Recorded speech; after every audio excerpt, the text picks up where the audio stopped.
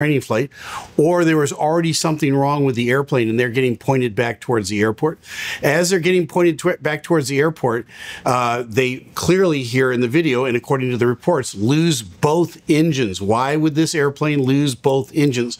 I'm going to give you a breakdown of the top 5 things that could cause a dual engine failure on a Baron. Some of them are absolutely ridiculous, but the last couple of ones are very, very plausible, so I'll tell you what that's all about.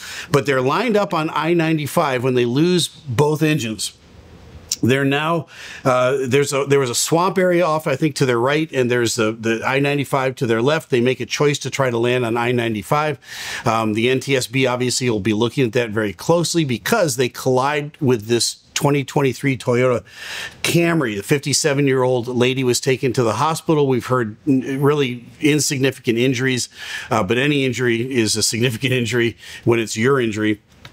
And imagine the shock in this lady's mind when this airplane lands on top of her. There she is, just driving down the middle lane on the freeway, minding her own business, and all of a sudden there's a collision, and she has no idea what happens. And then she looks out, and over top of her comes this twin-engine airplane that collides with the center rail and everything else, and she kind of skids off to the side. Unbelievable. Let's take a look at the moment of impact when this airplane comes down. So this is in super slow motion. It's going to come in from the top right of your screen and come down. I'm going to stop it here. I'm going to make comments as it comes in. Let's watch. All right, I'm going to stop the airplane, the action right there. Right now, this guy's trying to get lined up on I-95. If that Camry hadn't been there, this would have been just a touchdown and a rollout, but he can't help it because he's got no more power left.